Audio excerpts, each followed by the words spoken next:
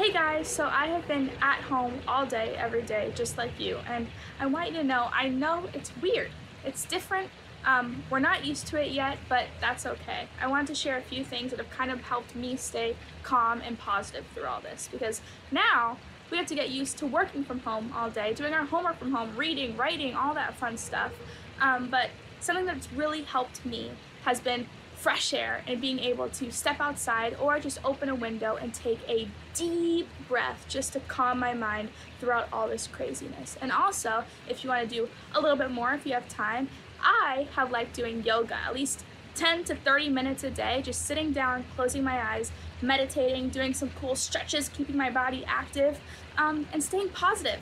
I know this is hard, but we're all in this together. We're gonna get through this, I promise. All right, I love you guys. Mwah!